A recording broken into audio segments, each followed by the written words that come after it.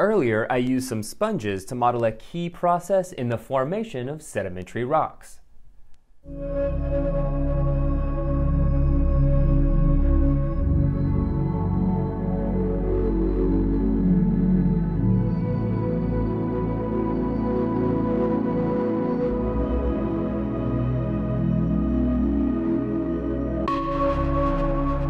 So here's your question.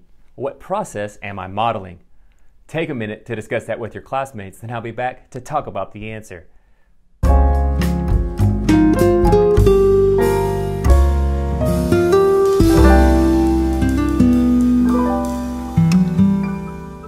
In my model, each sponge represents a layer of sediment. Over time, these layers are squeezed together as water and the top layers of sediment press down on them. We call this process the compaction of sediments, and it directly leads to the formation of sedimentary rocks. I'm sure that this is what you and your classmates came up with, so keep up the great work, and I'll see you next time.